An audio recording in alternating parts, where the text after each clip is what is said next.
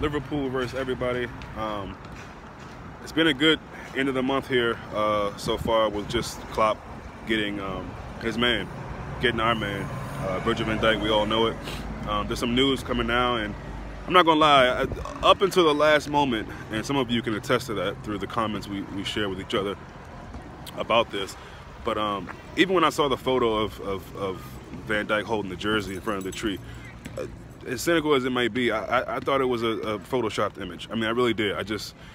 Us missing out on him in the summertime really had me thinking, I'm gonna admit it, that we missed our chance on getting our guy. I really thought that, you know, especially once other teams started to show interest. I know we spoke about Man City, but surely there were other teams, and I just thought we missed our guy. And to get him, it really just shows the pull that Klopp has. Keita, Van Dijk, wrapped up. You know, unfortunately, we can't get Keita until the summer, which you can kind of understand from an RB Leipzig point of view. They want to get back in the Champions League, and having a play like that is really going to help them. You saw what happened with you know, Leicester and Conte, and once he left, to me, they were that less of a team, in my opinion. To me, he was their best player, hands down. Better than Mahrez, better than Vardy, better than any other guys on their team. I think he was the glue and the key for that team, the kind of the heart and soul of that team, if you will. So then you see what happened when he went to Chelsea, that they won the league. So a player like that is really important in the middle of the park. To have a really top-class midfielder is, I think, a position that people really underestimate as far as being a key component to a football team doing well and flourishing, going forward and playing and defensively. So that's a hallmark of any team, in my opinion, to have a really good midfielder, and even better if he's world class. In Conte's situation, I think even in Keita, to really watch him and see what he can bring to Liverpool. So, but all that to say, there's been some news about Manuel Akanji, who was a young Switzerland international player for FC Basel.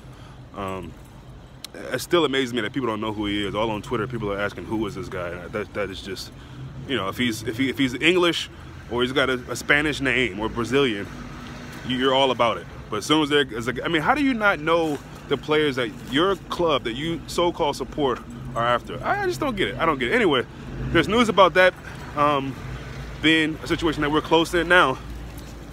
For me, it wouldn't make sense for Basel to give him up now, and I don't even know if it would make that much sense for us to get him now. We got Van Dijk in.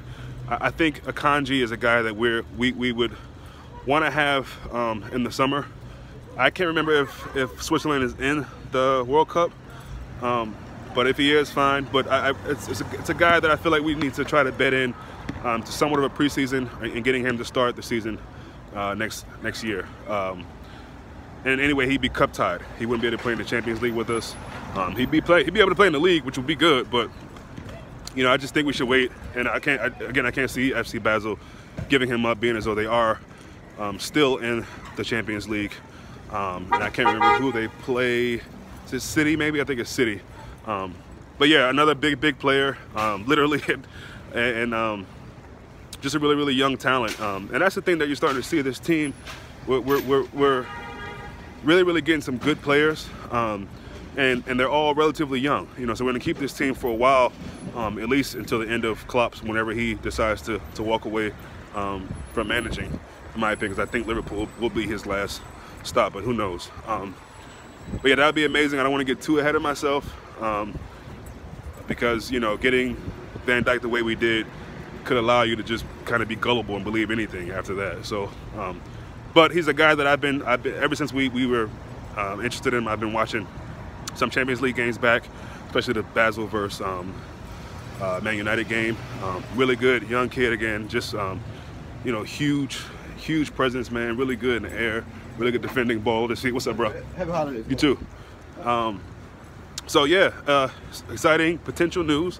So, you know, stay tuned. Hopefully there'll be some news coming out sooner or later. But I think if we can wrap him up on a deal now, knowing we'll get him in the summer, it would be really good news. And again, good business from FSG, the ones who will give us one out. So yeah, I'll be back if there's anything official.